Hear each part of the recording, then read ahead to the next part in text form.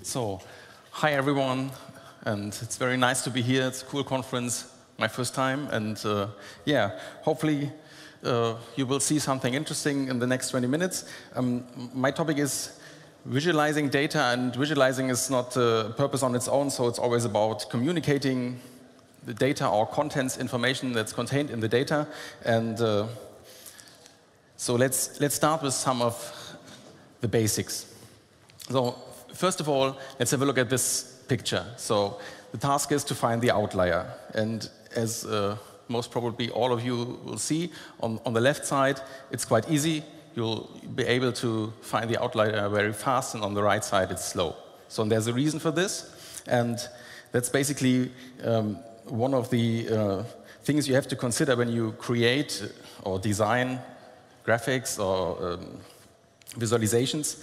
How do you get the message to the user, basically? So, and we humans are made in a certain way, how we perceive data, information, graphics, and so on. And there are basically three modes of perception that are controlling how we understand data or visualizations about data. And these three modes are the pre-attentive mode for pattern recognition, and well, the attentive mode, basically, where we have to really search for what is to be seen in the data. The pre-attentive mode, it's very fast. It allows us to basically get information in a parallel processing way, so we can extract simultaneously several pieces of information, and it's perceived on our side as almost effortless. So we don't really feel the effort for getting the information. It's automatic. So and it's in some way also below the level of consciousness. We cannot really control whether we get this information or not. It's basically there immediately. The second mode, it's about pattern recognition, and this is, I wrote semi-fast, but basically this is something you can train. Yeah? Any expert for a certain topic knows that the time for seeing the important pieces of a graphic or visualization is decreasing with the amount of experience and training. And, but there's also something behind the so-called laws of Gestalt. It's basically the way how our brain forms these patterns in our mind. And the third mode, this is slow, it's basically sequential search, and that's what you had to do in the first graphic on the right side. You had to search through all the items to find the outlier, and you had to basically do comparisons between all of the objects there. So, and that's slow, and that's nothing. It's not the way we want to transfer information, or basically not always. So, but when we look at graphics or visualization on a conceptual level, then we can decompose them. And here I've written down the main properties of a graphic. And the most important thing, we are very good at finding the position and seeing differences between locations on a graphic. Let's say several points. Here's a point cloud. And of course, the things that we put on a graphic have a shape, size, color. If we talk about a line, they have orientations, length, and several other properties. And but that looks very simple, right? So basically, when you're familiar with tools for creating graphics like ggplot or something like this in R, then you have these are called something like aesthetics, and you can control them separately. But it's not that simple actually, because when you look at any of the things here, they have basically all these attributes together, so they're not independent. And if you want to transport information via one of these properties, then it's not so easy to do it separately. So you have to know a little bit more about how we process it and how we understand it, and especially how much amount of information each of these dimensions or properties can carry. And that's what I've listed up here. And for me, in most of the situations, the relevant amount of information is the information that is coming through the pre-attentive mode. So what's coming effortless without having a deeper knowledge. And that's the best thing is position. We are very sensitive for positions information, and we are also quite good at color and brightness. They are a little bit mixed up together, so it's not, we can distinguish between approximately 8 different types of color and brightness in combination. And the other things like size or orientation, and yeah, for shape, length, and type size, and so on for the lines, I could not find a good literature or good scientific results on this, but the rule of thumb is something like 3 to 5 different types we can discriminate, basically. And so if we go beyond this border, then we enter this attentive mode, where getting the information is slow, and well, attention is a very, it's a rare resource, and you get tired very soon if you have to sequentially search through an image. Yeah, and basically, I think we all know this. And but there's also one other thing to mention, especially for humans. What you see in most of the graphics is a massive use of color, yeah, or color and brightness in combination. And this is to some degree problematic because we have a very different perception of color. So typically, most of us have 3 cone cells, and we are able to distinguish between these approximately 8 degrees or color brightness combination. But there are also some people that have 4 types of cone cells. It's only for those who have 2 X chromosomes. So I'm not in this group, definitely. They can distinguish more colors. They have a much brighter color vision. And there's also people like me. I'm green weak, so-called. So my green cone cell is not really working properly. And there are also people that only have 2 types of cone cells, so-called dichromates. So there's a variety, yeah, inside all of us, and it's not so easy to transport information using color. Yeah, we all know these colorblind schemes, and so it's something to consider. I'm not using color too much because, well, I'm not very good at getting information from this. So, but when you look at these numbers, they are very small. And my talk is about visualizing high-dimensional data. So typically, you have lots of information to communicate. So how do we do this? And unfortunately, it's not really possible, but we can at least bring these attributes in a certain order of usefulness. So position is the most useful thing. It's very fast. We can discriminate a high number of different positions. Concerning color, I said use with care, but it's still, if you know that someone can discriminate the colors you're using, then it's very effective for transferring information as well. Shape and orientation are a little bit below, but still, if you want to build graphics that are easy to understand by a user or visualizations, then you should try to address this pre-attentive mode. Yeah? I say exploit this as much as you can, but there's of course a drawback.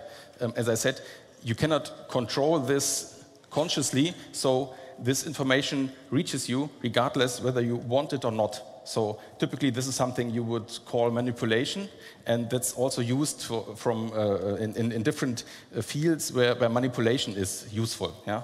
And it must not be something bad or something, but it's more like, for example, Apple is building their graphics when they draw a pie chart about their share of business in the whole world, then they're using colors that look bigger than the other colors, so that their share of the pie, besides it has the correct sizing, looks bigger. So, and that's what I mean. So it's basically, you cannot avoid this. That's an impression you get, and so exploit it as much as you can, as long as you're, as long as it's the thing you want to do. I personally try to avoid these manipulation style things. I try to be very explicit what I put inside my graphics and visualizations, and that's something that I would recommend anyway. Really write down what you want to put in the graphics. Have some documentation. Yeah, that's basically it, and don't leave it up to the user what the interpretation is. So. The second mode, the pattern detection mode, this is a quote that I found in some blog, and it's basically a good summary of what we do. We humans prefer meaningful situations and objects. So that's basically one of our biggest biases when we look at something. Yeah, we always try to see something we know. Yeah, and there are some principles here, that guide this. And for one of the principles here, I want to have I've prepared a small demo, but maybe let's explain the words first. Emergence is something like when you see the whole before you see the parts. Yeah, that's how perception works. Is a little bit well, it's somewhat magic, because typically when you look at it from an analytical point of view, you can come up with two ways. You see the whole, and then you divide it into parts, and your understanding about the whole picture gives you information about the parts of the picture. And the second one is you do the other way around. You have the pieces together, and then you build the picture. So that's top down and bottom up. And emergent is more or less the first one. And it's very well. It's not really clear how do we identify the whole before we have understood the parts. So in this.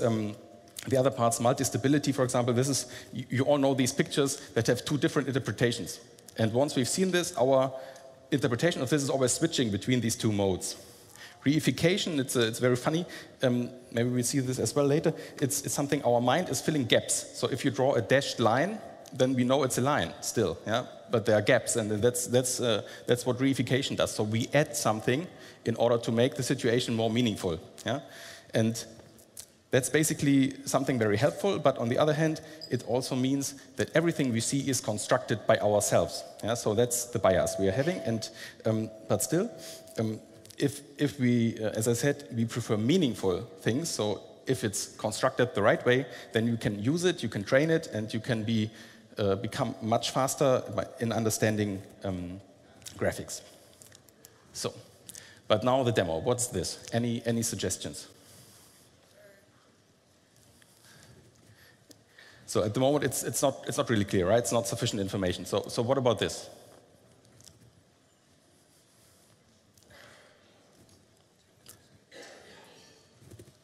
So, okay, but it's not. I mean, it's not much information, but I think one can at least see they are different, right? So, okay, and I think now it's quite clear what it is. And the interesting thing is that. That's basically a demo for emergence. Yeah? On the first slide, it's not clear what the thing should be. On the last slide, it's clear that the one thing is a nose and the other one is the parts of a clock. Yeah? But basically, this graphic is built out of exactly the same components with a slightly rearrangement. Yeah? And our interpretation is totally different. Yeah? This is good because it means we can make a big impact with minimum changes, but it's also risky. Yeah, I mean that might be a funny example, but when you design a more complex visualization, then the one user might see the left part of the other one might see the right part, and yeah, I mean they're totally different. Minor changes can make a big impact, and that's basically done by this pattern recognition thing, because we construct what we see. Yeah, I mean on the left side it's not a face; it's just a circle and some lines, yeah? But we see a face. Okay, and how is this done? There's these so-called laws of Gestalt, and this is a complete quote that I found. These laws of Gestalt, they are basically the rules that do this. And here you see 3 examples of what these laws of Gestalt basically mean. On the left side, we see something that we have 2 contradicting informations. Yeah, our first interpretation would be there's one line and there's one other line. Yeah, that's okay. But the color information is conflicting with this. The color is more powerful in this case. It suggests that the red things are similar and the black things are similar. So that they put together. The second part is more interesting because it refers to the construction part. What you see over there, it's basically, yeah, we would interpret it as the picture below. There are 3 shapes that are overlaid, basically. So, but when you look at the shape, why? It's just because this is the most simple interpretation how to construct the image above. Yeah, but what I like most is the white triangle on the right side. So it's a white triangle, right? But when you look at it, basically the white triangle is not there. There are just 3 of these Pac-Man guys, and what our brain is doing, it constructs this white triangle. Yeah? You cannot even avoid seeing it. Yeah? Of course, when I constructed this graphic, I had to put the white triangle inside, but because in Keynote there is no Pac-Man shape, but basically it's constructed. Yeah? It's nothing that is there, and it's highly problematic when you want to transfer a defined amount of information from one person to the other, because we construct things differently. Yeah? These laws of Gestalt are similar, but we cannot really know what the other one is seeing. So, and there's another component I would call accuracy. Yeah, here you see 4 types of shapes that are most used in lots of graphics, and the question is, how accurate can I communicate the ratio of these two, so the blue and the gray color? So basically, that's the information of this graphic. Yeah. And you see it's not always the same ratio, but it's about how accurately can we estimate it. And what do you think? What is the best shape for this? Any ideas? What? The bar? Yeah, okay, the bar is actually the worst. But it's the most used. And these donuts, for example, they're also quite popular, but actually pie chart and donut chart are quite similar, and the squared pie is the best one. But it's basically the least used. But maybe you know things like tree maps. This rectangular form of communicating information is very accurate, yeah? And it's very useful. I really like it, and I would recommend using more of these shapes. And these circular shapes, of course, they look good, yeah? It's aesthetics, but we are not doing aesthetics design, we're doing information design. So, and we should try to get the information to the people, right? So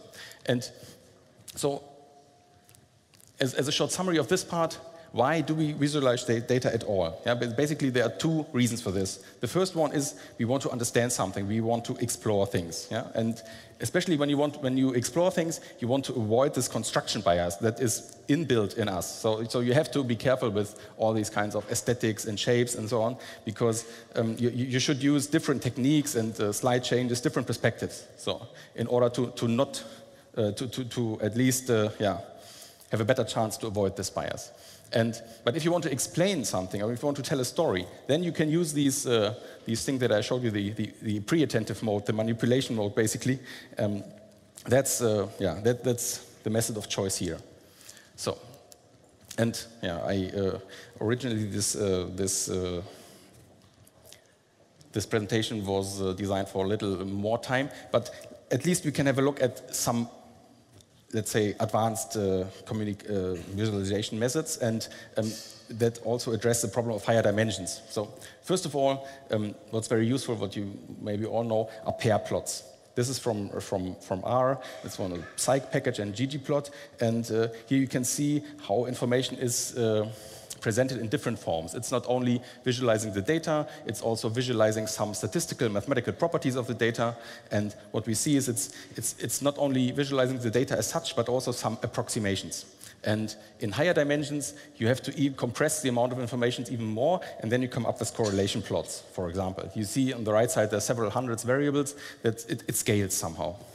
Okay, but still the problem is that there's basically no accurate method for representing high-dimensional data in low-dimensional space. So we only have 2 or 3 dimensions, and there are some methods how we try to get around this. We use these simulated dimensions like color, size, shape, and approximation methods.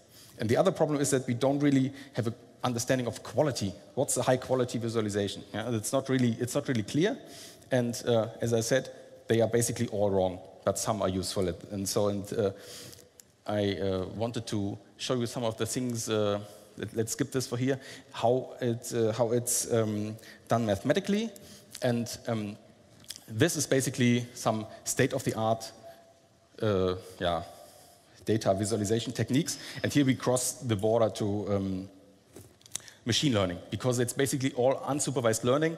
We have a high-dimensional manifold. In this case, it's only 3 dimensions. But of course, then we plot it down to 2 dimensions. And what you see here is we can at least retain some of the properties, but not all. And yeah, so that's basically what I wanted to say in the end.